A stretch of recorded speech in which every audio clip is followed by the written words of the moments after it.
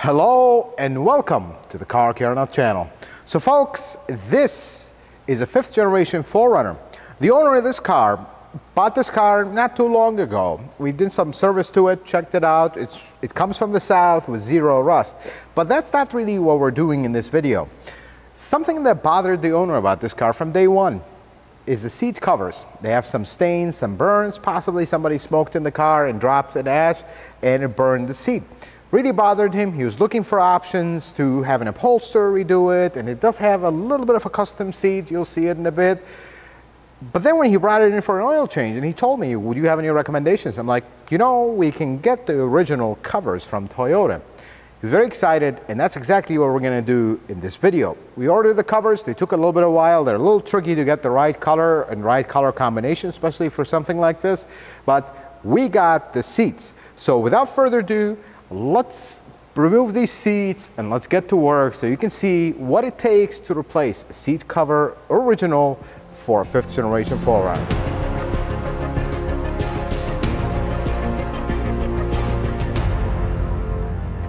Let's remove the seat. And when you do work on cars, you want to be mindful of the customer's belongings. And I'm going to put this in the back seat just so it's safely out of the way. Let's remove the seat covers here, the seat bolt covers. So sometimes when you work on cars, you have floor mats that are in your way, so we're gonna remove these.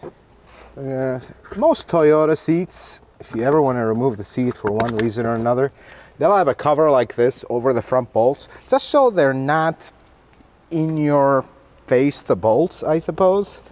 Usually you just grab them and pull them forward. They pull right out. They have tabs like, they look like this, something like that. Now we're going to remove the front bolts. 99% of Toyota seats are 14mm bolts. There's very few, and especially the newer ones, are E10 inverted Torx, or E-Torx, or whatever you want to call them. That's the size for them. So let's move the seat forward so we can get the back bolts. Over here, it's a little bit more tricky because this floor mat is huge and we don't want to remove the whole thing. Usually, I kind of fold the floor mat to the side just so I can access these covers. It's going to be a little bit harder for you to see. Here's one cover, and here's the other cover. Let's remove 2 more 14mm bolts. Here's the 2 bolts, nothing to them. Let's now go back to the front, and we'll pull the seat out. One thing about seats, and once I pull the seat out, I'll show you the burn marks that we're replacing the seat bottom because of. I usually like to remove the headrest while it's in the car.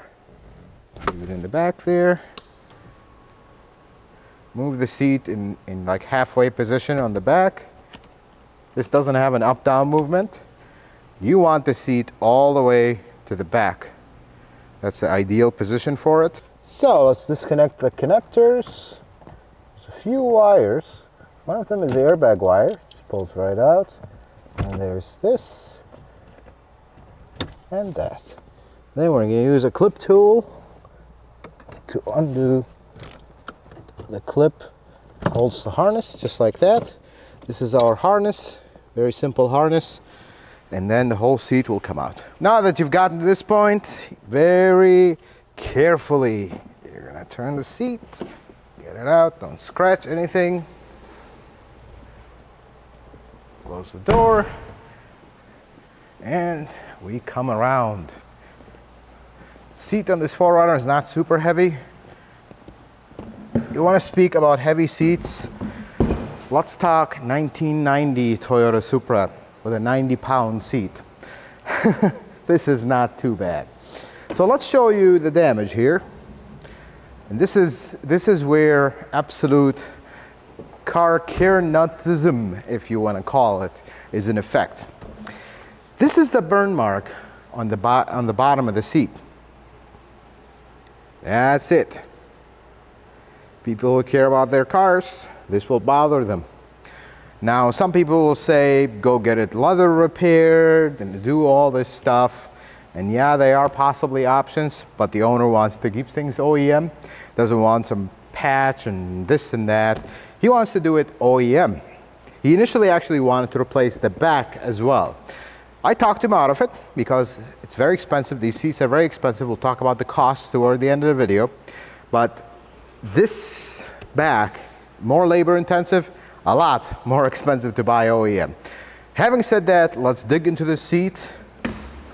Usually, Toyota seats, not the most difficult seats in the planet to work on, but they all have this flap that comes off, this flap in the back. You just kind of undo it, comes right out.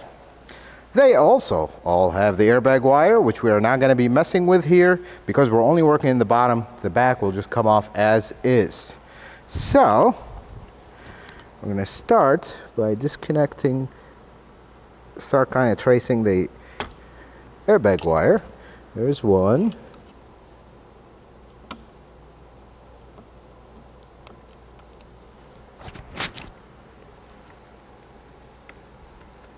There's two, and the rest, you gotta get them with a trim tool.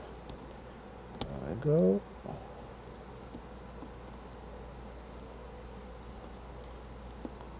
So stubborn, because it goes into a plastic piece. There we go. I'm gonna undo this. Folks, if you ever want to do work like this, this is not super difficult. This is actually the wire for the seat heater for the back. Let's undo this one as well. There's that. And then we got this other clip right here. And that's it. I'm just gonna tuck these away a little bit so they wouldn't keep coming in my way.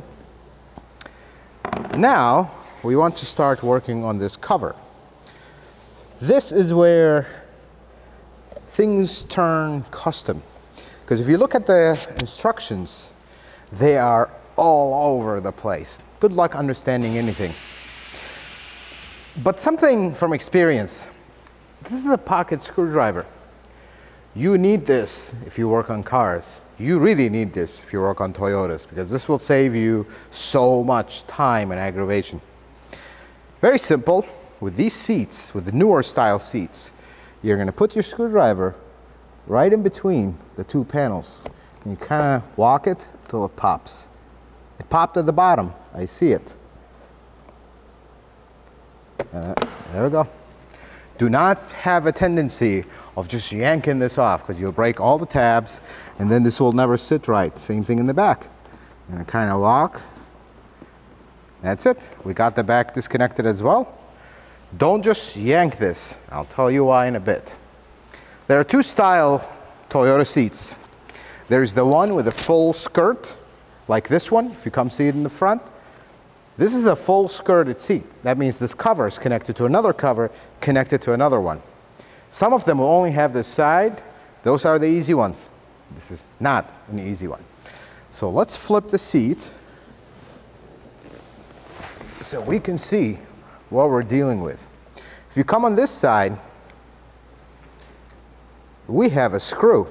Got a screwdriver and a magnetic tray so we can capture all our bolts, because they're tiny, teeny screws all over the seat.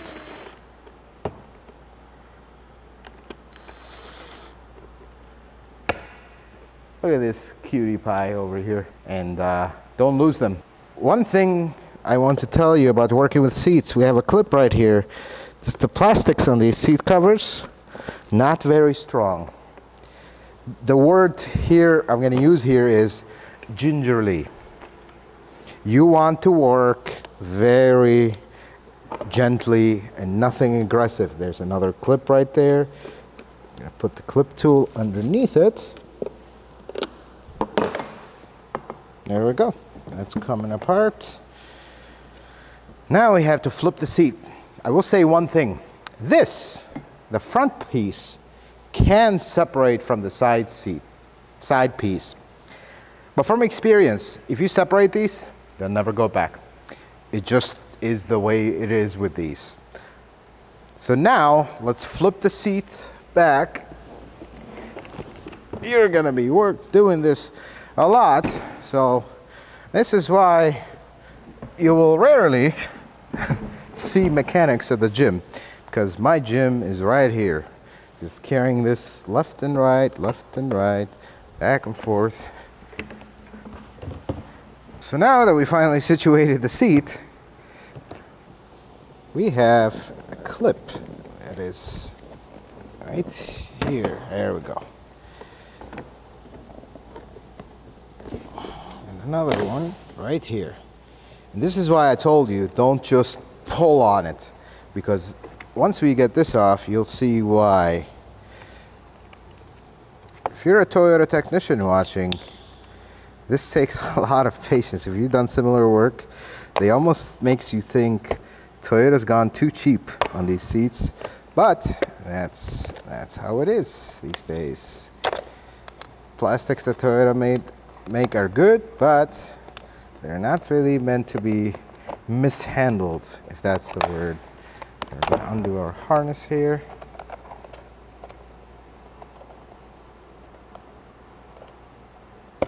There we go.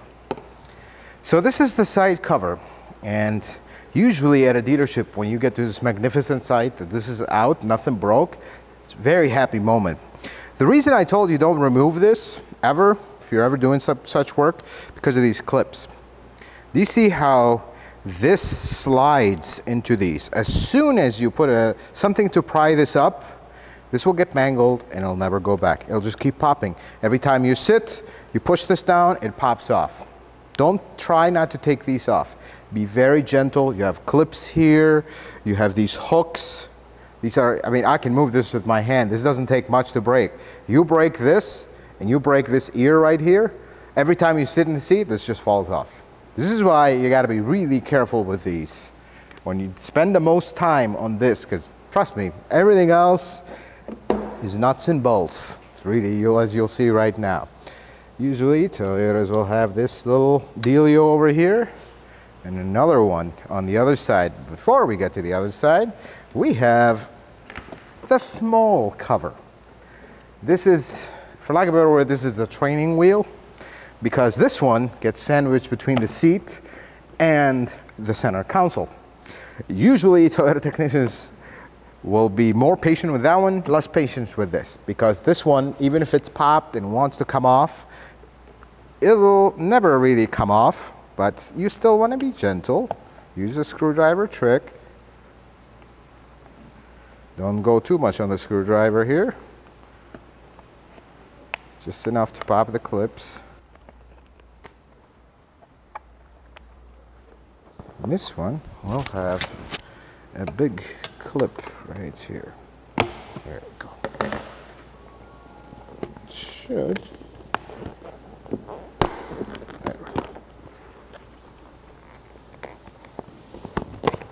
There we go.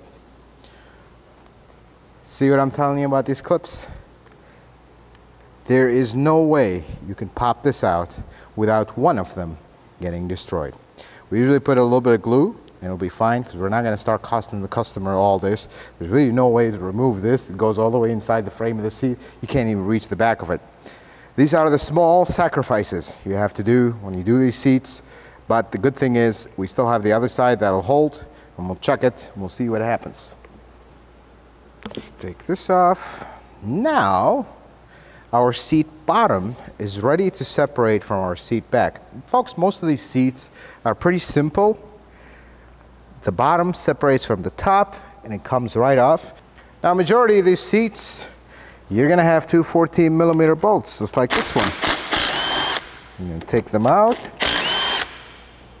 Let's go on the other side, take the other two. You notice the seat bounced, but it didn't fall all the way back. And that's because we have these little two locators. I believe they are right here. So now, you can get a little screwdriver just to bend this. Probably gonna bend my pocket screwdriver. Nope, not gonna happen. Let's get a real screwdriver. Let's try this again.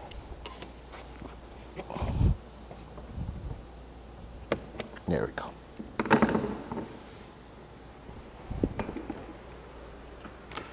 There we go. This is the seat back. Now our shop is clean here, and this is just old habits from the dealership, because you'll have all kinds of people when you're working at a dealership walking around the shop, checking things out. You'll have the guy working next to you doing some big engine job, and he's covered in oil top to bottom, and he'll just come by you and lean on your seat with his oily gloves. That is just the beauty of working at a dealership. Now that we've gotten at this point, we're gonna start working towards removing our seat, the cover itself. Cover will come with a cushion. I am already dirty right now, and we're gonna need to continuously wash our hands as we go through this job. I'm gonna get the harness off, and then we'll go wash our hands for the first time, because this can get really out of control, because there's grease on the motors, there's this and that. And while we're here, I want to show you something that might actually help you in your DIY adventures. Let me just pop. This is the seat heater wire for the bottom. This connects to this little guy right here. Actually remove it so you can see it. This is a controller for the seat heaters. If you ever have a Toyota seat heater that doesn't work on one side, this is the first guy. You go to the other side that works, you just unplug it from here, very simple. Unplug this, take the whole thing and plug it to the other side and see if it starts working. This is the #1 cause for seat heaters to go out. If this doesn't fix it and you have power and everything, it might be the element itself, but it's a lot less common. Let's start by unclipping this.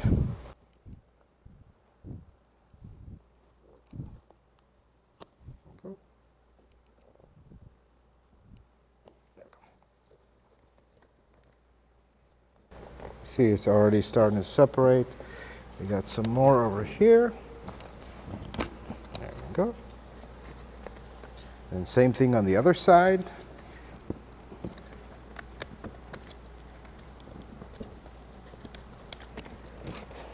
There we go.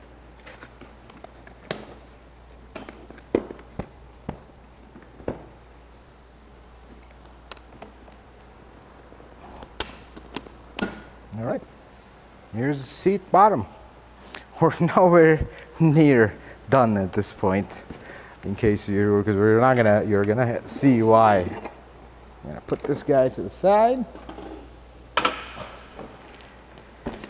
Because you have to swap over the cushion.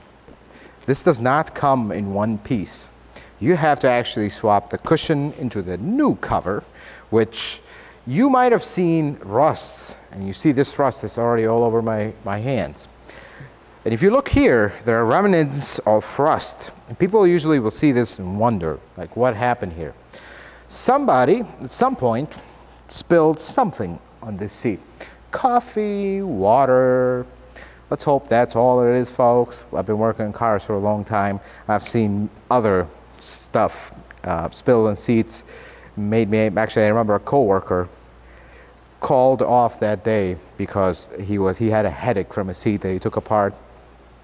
Things happen, accidents happen, let's put it this way. Now let me go wash my hands, we'll get the new seat cover and look at what we have to do. So here are the new parts. There's 2 of them because we're actually doing the drivers and passenger. This is the one for the passenger side, this is the one for the drivers. We're gonna keep this one nice and protected here, and we're actually going to put this one to the side for now, because first we have to tear this apart. So if you've never worked on seats, there's something called hog rings, basically a term that is used in the industry. You'll see me put a lot of these. They basically look like this. Very simple rings, nothing really to them. There's a special tool, not really, don't want to call it special tool per se, but very simple stuff. Just gonna open them up. That's what holds the upholsters. Use this all the time, and mechanics are learning from them, I guess, because that's how they upholster cars.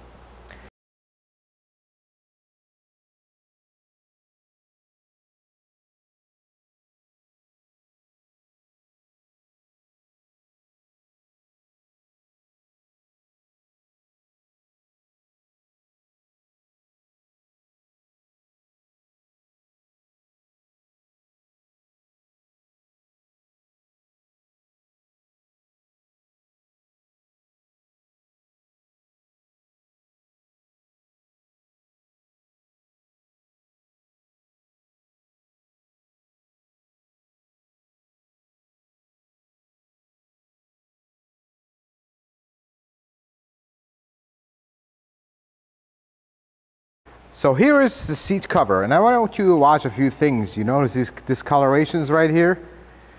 These are actually from the seat heater, kind of heating things up. This is how this looks like. We do have a lot of cleanup to do here because there's a lot of these hog rings all over the place. Like, let me try to, come on, you can do it. Yeah, let's get another one. There's all these remnants of these hog rings. Gotta spend a lot of time, clean all these out, every last one of them, because if you leave one here, it's eventually gonna pinch the seat and make a hole, and we have problems. Folks, I'm gonna time-lapse you through the whole process so you can see how this completely comes back together, and we'll talk at it as we go. So let's talk about the total cost for this job. And the first thing is, this is a 2020 Toyota 4Runner SR5 Premium. Pretty cool truck. It's in excellent shape, has great service history. However, looks like the previous owner did not really care too much about the interior. So the labor for this job is 2.5 hours. Because we did the driver's and the passenger seat bottom, I only showed you the passenger in the video, but we actually did both. I did the other side off camera. Has a similar burn, actually a little bit worse on the driver's side. But the driver's side and the passenger side bottom covers are actually the same price. They're just under $650 for the parts. Comes straight from Toyota. Very expensive, but the owner wanted things to remain exactly the same. He's been exploring a lot of options. He's been looking around, and he was actually surprised that you can actually get these seat covers. Folks, always know that every single part in your Toyota can be bought from the dealership. Now, while we assemble the seat, put it all back together, I will tell you one thing. I will tell you a small story about a certain 2008 Toyota Land Cruiser. This was a little bit back in time, but there was a problem with the seat. This is probably the only problem I've ever seen with a seat on a 2008 Land Cruiser. First generation of the 200 series, very low miles, and that seat had a problem with the motor. It just stopped working, seat wouldn't work, and there was all kinds of problems. That was probably the only seat from Toyota that I have seen that does not come too many parts. You can't really buy the seat frame. You can't really buy, you can buy some of the covers, but the seat frame you cannot buy. And that seat was, if memory serves right, was $8,000 for an entire seat fully assembled. So some of these prices can be extreme for seat parts. Like a seat frame, expect anywhere from $2,000 to $3,000 for like the seat bottom frame, the one you see in this picture sitting on the floor. That one is very expensive. Now let's talk about more seat problems so you would know them in case you run into them. I'm share this with you from experience.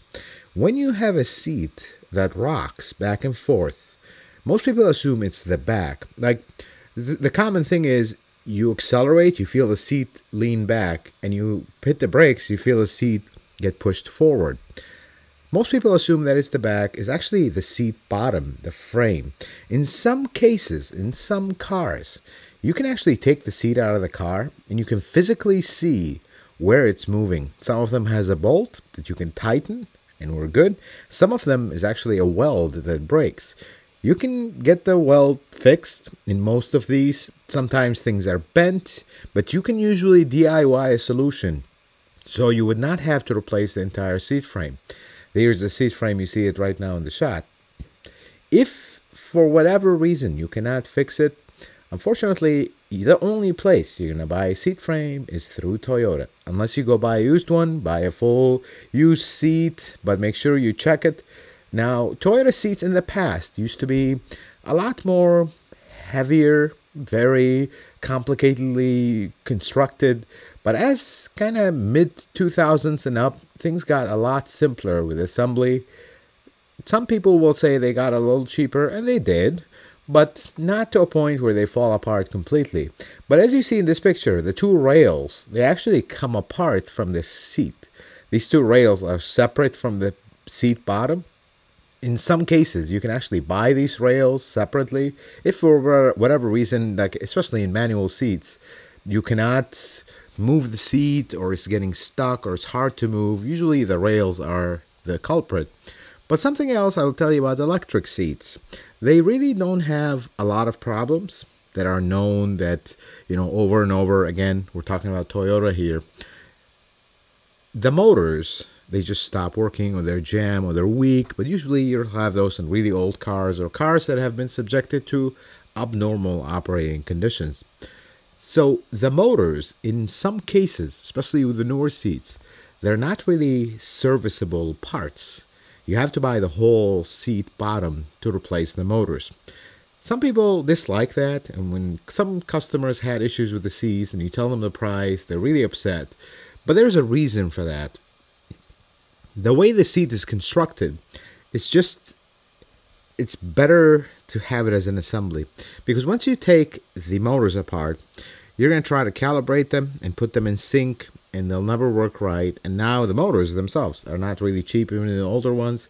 And now you spent all this money and you're not really having the result you expected. Seat problems are not extremely common with Toyotas, but they're possible. And anything that requires seat disassembly, if you take your car to a mechanic, even to an upholsterer, make sure all these panels are not glued together. They're seated properly, because it could take a simple 2-minute thing to reattach something that is not seated right. But if you don't catch it and it breaks because you didn't notice it and you use the seat and now it ripped out, now we could have problems when you end up replacing these covers. Some of these covers are not very expensive. Some of them can get a little expensive. Like 2011, 2021 Sienna, they were notorious for the front seats to break. The covers around it, the cladding, it was really, that model had really cheaply made seat bottom covers. That was something, that was one model that was an absolute highlight for its cheapness. The 4Runner is pretty good. Most models are pretty good, but that generation Sienna was notorious for its cheap feeling seat covers. And we're done. Ish. Still gotta put it back in the car, but that's hardly the hard part. Seat turned out great. I was worried about one thing as we were going through it. I kept looking at it. I'm like, man, this might be a problem. It's not as apparent, but there is a significant color difference between the middle gray and the back gray. Mainly because, not because it's not the right color, it is the right color. It's just, this is too shiny. This needs to be cleaned to turn out like this. But everything else turned out great. We still need to clean it up. Maybe we'll give this a quick clean, see how it turns out. But I like how it turned out, folks. In the end, when you do seats like that, and I want you to kind of show you a close-up here, you will have these little wrinkles. Very probably hard to see them on camera. You have very small wrinkles. What I advise customers is, if it's a winter, we have problems. If it's a summer, however, park the car outside, let it simmer in the sun. Even though this is not real leather and all that stuff, but it will actually settle and look better. It'll look a lot better. I am very happy how this turned out. It's very good. We just need to give it a good clean, reinstall in the car. It should be done. Before you consider upholstering, I will say one thing, and this is possibly why this customer considered this.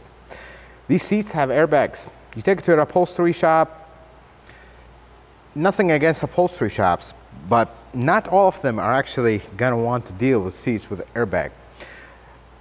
The bottom doesn't have airbags, but still, There is airbags involved. Some of them don't want to deal with it.